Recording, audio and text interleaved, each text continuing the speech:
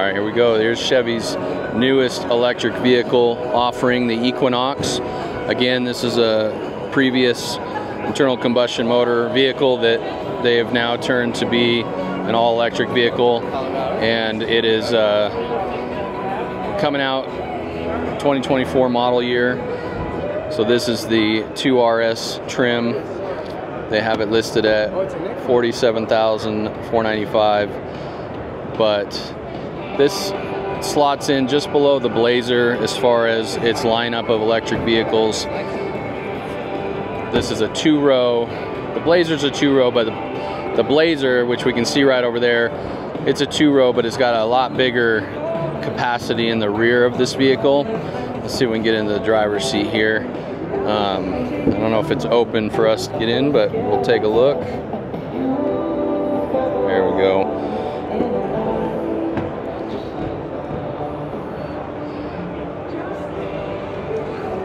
So again, with the big screens, we've seen that in pretty much every Chevy we've been in today. It's a nice steering wheel. This does have Super Cruise capability. A couple USB-C ports here, drink holders, wireless charging mats. It's a comfy seat. This seat, it's pretty comfy. They're a little stiff. I think Chevy seats are a little stiffer than some of the others, but actually still very comfortable. Good bolstering. It's a good sized SUV crossover. Let's take a look in the back seat here. Go ahead if you like.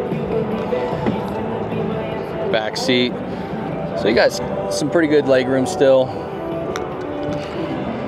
Let's sit here. So pretty decent headroom. Pretty good seat. This is a pretty comfy seat. I don't know, you wouldn't fit 3 adults back here, but 2 adults, a couple kids sitting back here would still be pretty good. You have a couple air vents here, and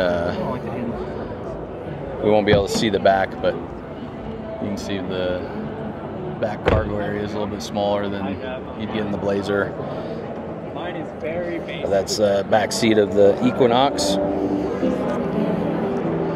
Let's finish walking around the outside. So it's got good lines. Nice wheels, black. This one's got like a blackout package on the RS trim.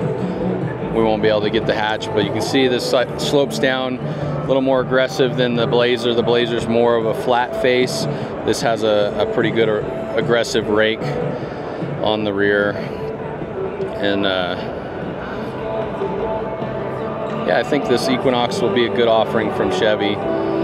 Anxious to see how it is in real world use from a standpoint of mileage, how far can you get on a charge, and being able to appeal to the masses. So 2024 Chevy Equinox.